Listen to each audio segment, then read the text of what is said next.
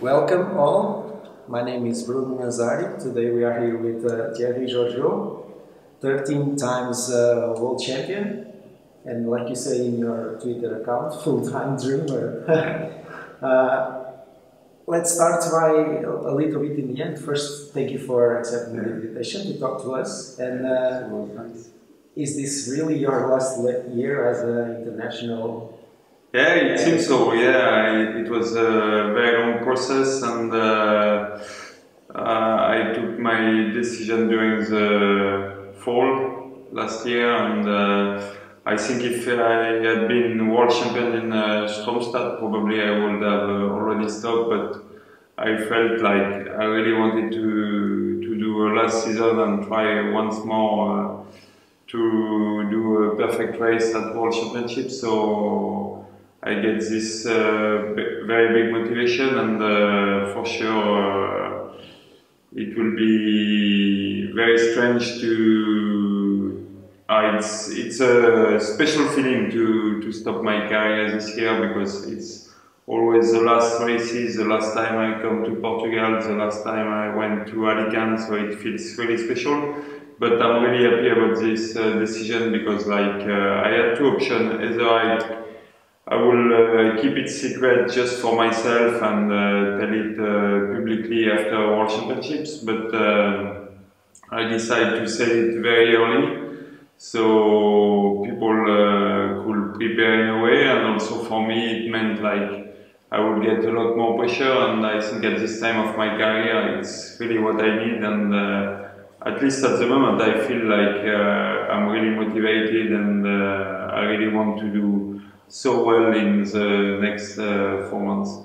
Yes, and looking back at your career, your first World Championship was in 1997 in Grimstad, Norway. So 20 years later, 2017, we are here in the village, and I'm sitting down with a 13 times world champion. Did you ever imagine this? No, it was really unexpected, because when I was 18 in 90s in France, it was a very small sport, and we were really far from the best, and of course secretly I always had the dream to become the world best, but to be honest, I really felt like the Scandinavian runners were too strong, and it will take forever to catch them. But little by little, every season we were coming closer, and with this training group in Saint-Etienne, we did really big work, especially when we were juniors, and yeah, and finally, of course. No, it feels really incredible, like the career I had, but I'm more like always looking in front and more than in the back. So yeah, probably when I will stop, I will take like a little of time to look what I have achieved. But at the moment, I really don't care. I want the next one. Yeah, and looking back, you said to Per Forsberg that. That first World Orienteering Championship was all about the experience of being there, being able to watch some of the world's best at the time. You said like Jorgen Matterson, he was already almost a veteran. Yeah. He was more or less the same age as you are. Yeah. So you were 18 then, and nowadays it's impossible for 18-year-old from France to make it into the WOC team, or it's very difficult. Yeah. So what advice, because there are a lot of 18-year-old talents, runners in France right now, what is the advice you give them?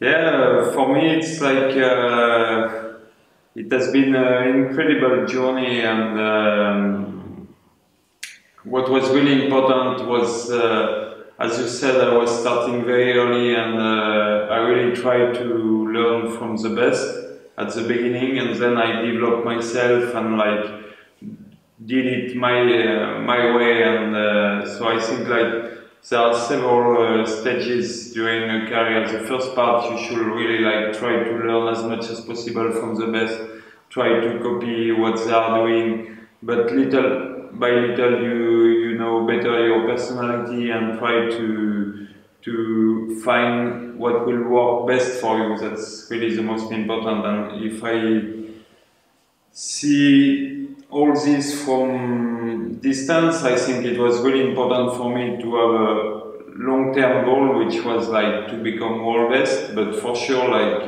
if you take a guy who is 18, it won't take 1 month of training to really reach absolute top level. It will more take probably 10 years of hard work, so it's a very long journey and you need a lot of motivation because there will be up and downs all the time, so you need a very strong dedication, and you should know before entering the game that it will take a long time, so you should have a strong desire to succeed.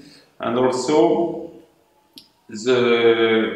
it's not only about having a dream, it's also about doing daily something to get closer from your dream. So I have always seen like every day as a small step where I had a specific goal and I was trying to be better than the previous day. So it's really important like to have this large scale, but also always to come back what I will do the next hour to get better. So it's really important as a junior like to focus on the coming training and try to become better. So that's a big good advice not only for French but also for sure. everybody in the world. And you talk a little bit before also about Saint-Etienne and about the Pole de France. How important was that Pole de France system for your development as an athlete? So it was everything for us because like you should really understand like French orienteering was very weak in the 90s, and we didn't have a very strong club and sport culture. So, and of course Sweden and Norwegian were up on the top, and we had a lot to do to catch them. So the only chance we had was to put all our strength together on the same place, and luckily we have a very good terrain in France, and so we put all our best athletes with my father who had some incredible energy for this group. So he was dragging us as much as he could, and with François Gonon, Damien Renard, my brother, we were like training every day together, competing against each other, and it was so important. I really believe like you need a group to improve, because if you train alone it's really hard, especially if you start from a place where the orienteering culture is quite weak. So it's really, Pole France was a big thing for me and for my career. Yes, and you said your father was the behind the first Pole de France in Saint-Etienne, and we talked before, and I told you that I had the pleasure of assisting some workshops in Spain with him as presenting the so-called method Stéphanoise. So he was really passionate. He has been retired for orienteering for quite some time, but still I could feel the passion and the motivation that he has for the sport. That method Stéphanoise for me and for the other Portuguese and Spanish that were like a breakthrough.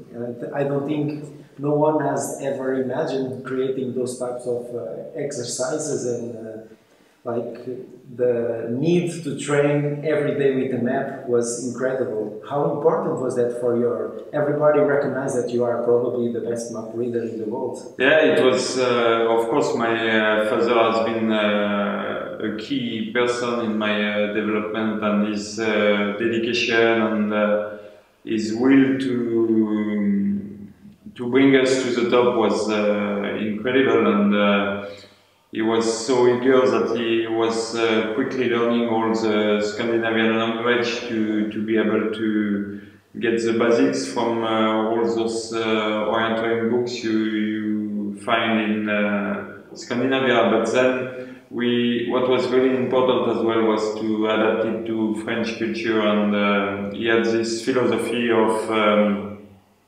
which was no training without a map, which I think was really good. So it meant like lot of technical trainings, lot of hours with the map, especially when we were juniors. And it was so important for us, like really, like I said it very often, when you want to achieve something in elite orienteering, you need really strength somewhere. So it can be a physical strength, a technical strength, or of course on World Championships it helps a lot also if you have a really strong mental strength. But so for me, I knew after some years, like with all those amount of technical training, that really like reading the map was one of my strengths, and it will be, I will seldom do a mistake. So my confidence at the start was really good because I knew I will not make a mistake, so I could really feel confident, and it's really important when you compete at World Championships.